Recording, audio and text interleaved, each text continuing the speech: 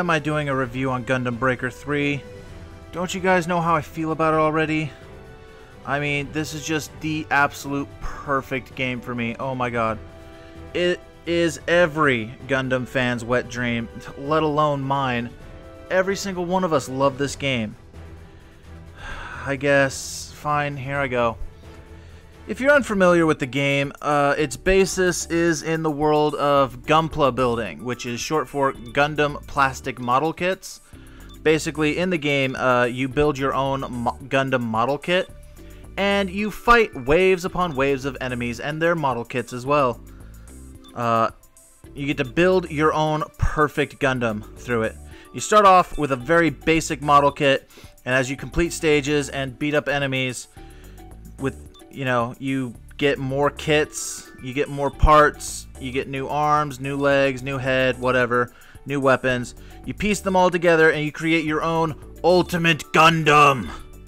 God, I've been dreaming about this ever since the first time I watched Gundam Wing. It is amazing. There is a total of 100 different model kits within the game, I believe, giving you something around 10 million different possible combinations. So, I mean, it's almost guaranteed that combined with the optional parts that they have you add on, you're going to make your own, personal, unique Gundam. Unique to you. No one else in the world is probably going to have one like it. If you are a fan of the Gunpla building, it is the world's most popular hobby. I highly recommend picking up this game. You can do virtual kit bashes in the game before you even build it physically.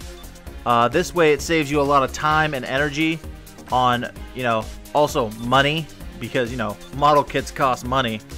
So before you go bashing them together, do a virtual kit bash, save yourself some money, see if it even looks good before you actually get it together. You can test out color schemes with the paint and all that. Building your own Gundam will probably take up most of your time within this game, but gameplay, trust me, is no slouch. Again, guys, I played this on the PlayStation 4. There is a PlayStation Vita version, but since I only played the PlayStation 4, I cannot attest to what the Vita is capable of. The PS4, though, let me tell you, the PS4 version is absolutely amazing.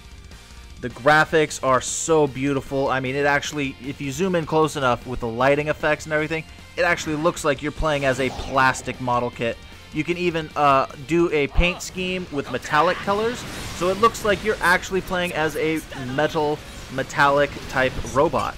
It is absolutely amazing. Particle effects, however, in the game can get way out of hand at times, but this won't slow down the game at all.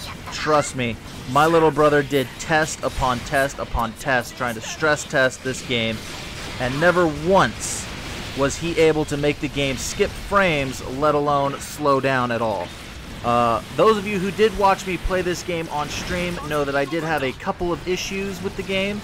However, please be aware that that was due to bad maintenance of my PlayStation 4, not due to the game itself. So, trust me, take care of your consoles, kids. Take care of your console, and they'll take care of you for a very, very long time. The story for the game, yeah, there's really not much to the story to tell you guys. You play as a faceless, nameless character who's been conscripted into the services of a young girl who's trying to help save her shopping mall from dying, and you do this by participating in Gunpla battle tournaments. So basically, you're gonna just keep fighting characters over and over and over until you win, and then you move on to the next tournament, possibly a boss, who knows, but you're just gonna keep fighting. There really is no story at all, so to speak. Bosses in the game, however, come in the form of perfect grade model kits or possible mobile armors. So it's basically a David and Goliath thing going on. It's really cool and really, yeah, when they catch you off guard, you scream like a little bitch because you're not expecting them. And you don't have the setup you need to fight them. Ha! Which sucks. At the end of the story, though, there is a very nasty computer virus that has taken over the Gunpla battle system, and you have to fight it to save the world. Usual Japanese video game stuff. They really didn't need to add that point. It's not spoilers because they literally throw it at you right at the last stage, and you're like, okay, let's save the world. So that's just the way it goes. Overall, I would say 4 out of 5 Gundam fans will thoroughly enjoy this game. That 5th Gundam fan, though, he thinks the Universal Century is the only true Gundam version, and you know what? This means that he likes Geno Reconquista, and well, if you like Geno Reconquista, then you're wrong, and as such, you're wrong about this game as well. So don't listen to that 5th guy. I'm not giving this an absolute perfect score because there were some, you know, there's 100 different model kits in the game, with more to come as free DLC as the game progresses. But I am a little bit upset that, you know, 100 different model kits within the game, and yet some of the suits, some of the units I was really looking forward to weren't in the game at all. As well as several of the suits were simply repeats over and over again. You know, the game does not need a Wing Zero and a Proto Wing Zero when they're both the same fucking unit and they just look slightly different. You know, the game doesn't need a Zeta Gundam and a Zeta Gundam A1. It's the same damn unit. Just put one gun in there and boom, you're done. That concludes my review of Gundam Breaker 3. Please feel free to like, comment, and subscribe if you liked the video.